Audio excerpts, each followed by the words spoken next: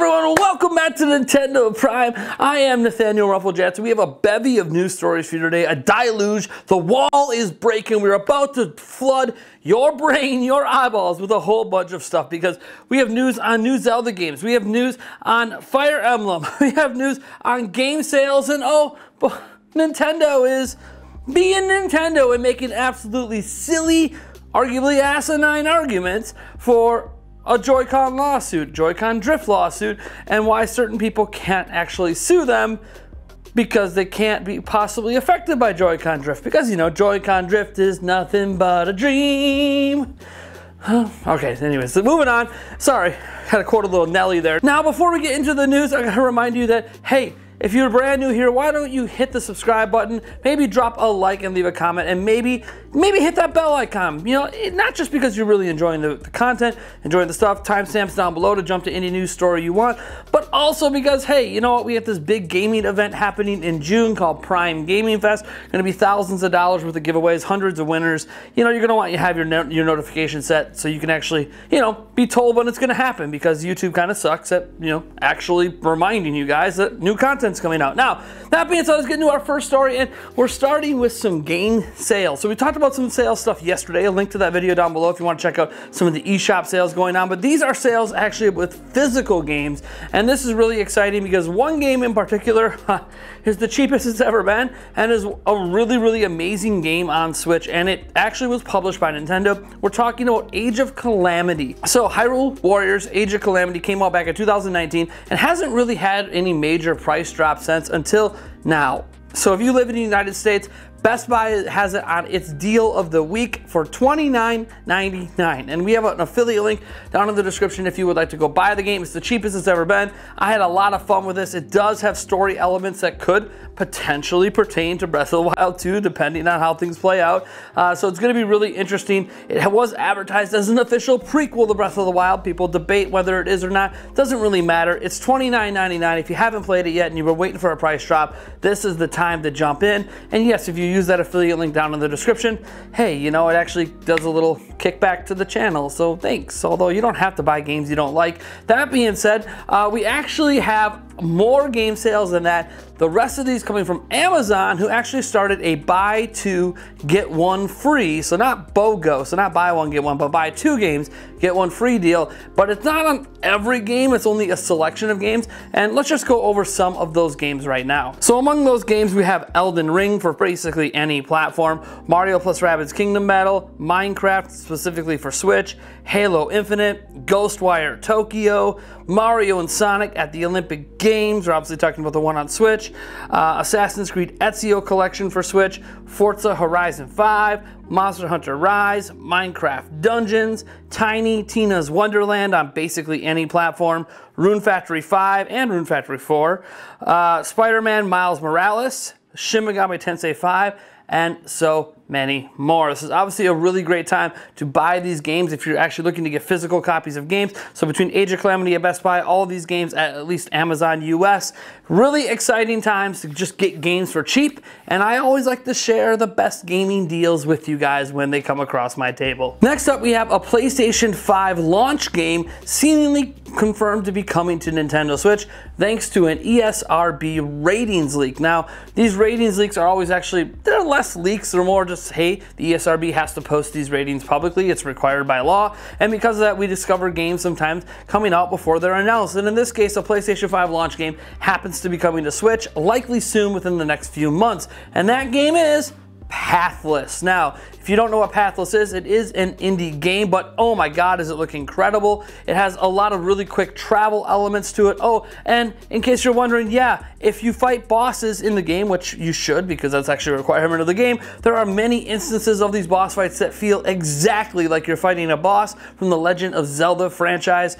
Obviously created its appeal. It did get a 77 plus on Metacritic, has several, you know, reviews in the 8s and some in the 9s. This is, for all intents and purposes, a high quality game. Now, did get you a little bit with just a smidge of clickbait there. It actually was a PlayStation 4 game as well, but it did launch on PlayStation 5. It was a launch game. It just happened to launch cross-platform at that time. But still, it's great anytime we can get one of these higher quality indie games over on Switch, and I wanted to draw some attention to it because I think Pathless is good enough or I should say that good, to deserve this attention. So why don't you go ahead and, you know, maybe just kind of bookmark that in your brain to look for that game landing on the eShop sometime in the next few months. Next up, we get to talk about Fire Emblem Warriors 3 Hopes. That is the brand new Fire Emblem game coming this year. Maybe we'll have more Fire Emblem this year, we don't know yet, but this is one that was announced and confirmed and comes out on June 24th, 2022. In fact, we'll put a link down in the description if you'd like to pre-order this game. But setting that aside, we actually have some news here that's potential news. We're going to call this a rumor because of where it comes from. We're talking about our good old pal Samus Hunter over on Twitter, and here's what she had to say about the news coming for this game this month. More Fire Emblem Warriors 3 Hopes news and videos are coming in April. More information on the Lord's Trio, including Elderguard, Dimitri, Claude, and new characters will be announced. The gameplay will be more similar to Fire Emblem Warriors with more RPG and strategic elements than Hyrule Warriors Age of Calamity. Samus Hunter does continue by noting that at the start of the game, players will notice a key difference in the story, which is how and why Byleth is with all 3 lords. Adding to this, they claim the monastery is a bit different. You can still both talk and teach student battalions as part of the game, and supports and pair-up mechanics will also be back.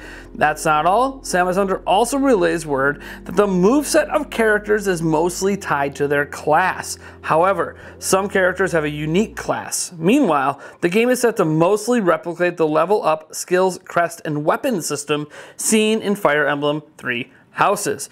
Between each story chapter, you could take on activity, side quests, and battles similar to one present in 3 Houses. To get rare items and weapons, for example, a battle that granted a unique weapon in 3 Houses could have very similar quests in 3 Hopes. So yeah, obviously this is really exciting info, and you know, some people always debate whether or not we should cover some of these Twitter leakers out there, but yeah, Samus Hunter has a fairly solid reputation at these sorts of leaks, so we're just gonna, you know, label this with the rumor tag, throw that salt over your shoulder, and enjoy. Next up, we're going to be actually talking about what Zelda games are going to be coming this year, because we have some rumors around this, and some of these rumors date back to last year, but we have some new confirmations now, plus some information I've received behind the scenes.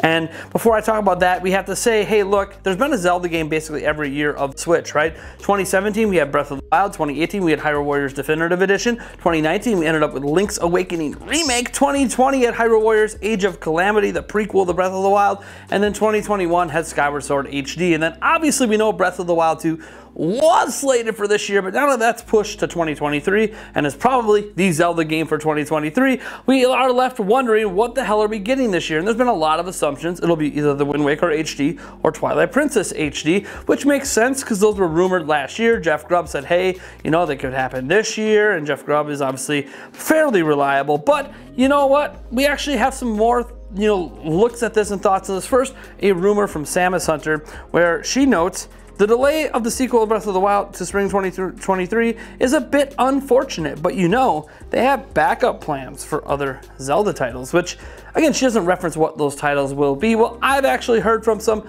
birdies that are tweeting all around me, you know, and we're not talking about Twitter birdies, just some little conversations happening from some people that I trust, but don't trust enough to say this is a verified fact, so I am going to put this in the rumor territory that we are indeed going to be getting new Zelda games this year. Now, what those Zelda games are, there's been some hints, but nothing that I can say is verifiable. Again, the Wind Waker or Twilight Princess seems very likely, if not both. But you know, again, I'm just hearing hints of this out there, whiffs in the air. Something Zelda is happening in 2022. I don't know what it is, but that is the rumor. That is what I believe, and I just wanted to throw it out there. You guys let me know what Zelda thing you want to happen. If not the Wind Waker or Twilight Princess, what about some Oracle remakes? What about Phantom Hourglass or Spirit Tracks coming back? I have no idea. The Minish Cap? Could it be the Minish Cap? Could it be Ocarina of Time in HD? I have no idea. You guys let me know what Zelda game you hope drops this year, because it's probably going to be a remake, or heck, what if it's a top-down Zelda game that they've been working on since 2019, because those don't take as long? I have no idea. You guys let me know what you would like to see down in the comments below. Now, our last story deals with a Nintendo Switch Joy-Con drift lawsuit. There's actually several of these suits happening right now, several class action and more, because Joy-Con drift has been a fundamental problem with Switch for years, and while Nintendo has sort of denied it. They've also sort of admitted to it. They've said they've made it better. They said they'll fix all of our Joy-Cons for free, even outside of warranty, but they never really outright say, hey, you know what? Joy-Con drift is a massive problem on Switch, bigger than any other system. All they've ever admitted is that, hey, you know what? Drift is something that happens on every controller and is inevitable. That's not really admittance that there's an extra issue with Switch, which there clearly is, because whether it's the Pro Controller or the Joy-Cons, all of them seem to drift more frequently than any other controller from competitors. So, what's happening with this lawsuit? Well, Nintendo's now arguing that this lawsuit is invalid. Why? Because children are not allowed to sue Nintendo because they cannot agree to the end user license agreement, and thus the mothers, who are the ones actually in the lawsuit, are invalid, and the judge actually agrees with this defense, although that's not where it ends because it's being appealed at the federal level. Let's actually get into the details of this.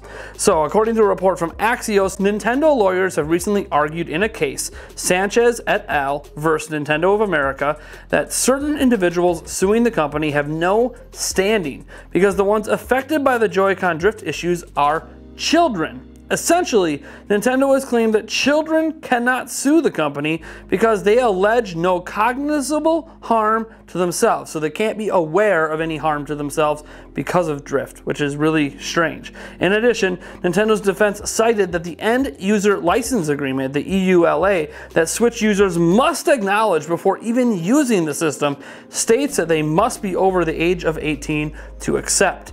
At this point in time, an arbitrator has actually ruled in favor of Nintendo's defense and claimed that the two mothers representing the children in question cannot proceed with the class action suit. The lawyers representing these plaintiffs have pushed back on this ruling though, and have pushed for a federal judge to examine the case. Now, obviously what's interesting here is Nintendo arguing that children can't sue them because children can't agree to the end user's license agreement.